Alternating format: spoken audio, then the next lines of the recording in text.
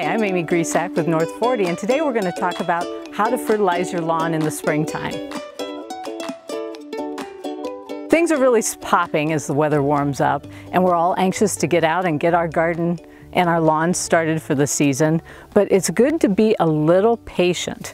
Even though the grass is starting to green up, when you're fertilizing your lawn in the springtime, you want to wait at least until you've mowed once, preferably twice, to be able to give those roots a good chance to get established and really create strong plants before you encourage the growth.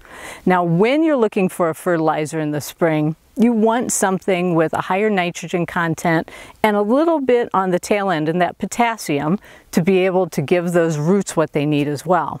So one possible fertilizer is the Scott's Turf Builder. It has 32 nitrogen, so when you're looking at the numbers on a fertilizer, N, P, and K, N is the first one, that's nitrogen. So you want a higher number on that end because you want to give those plants what they need to really green up and really start growing. The second number is for phosphorus, which is really good for stem and root development. But we also, and so that one's not so important this time of the year, but we do want a little bit with the potassium, with the K in that equation, to be able to give those roots some good support.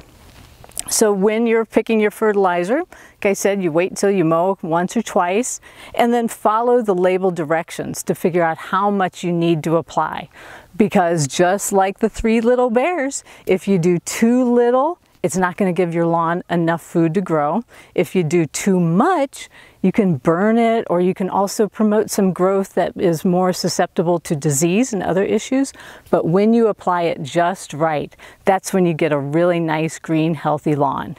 And then the final little part of when you're fertilizing, after you apply it, make sure it's going to be watered within the next few hours to prevent burning, because with the higher nitrogen content, it's also a little bit more susceptible to be a little hard on those new leaves.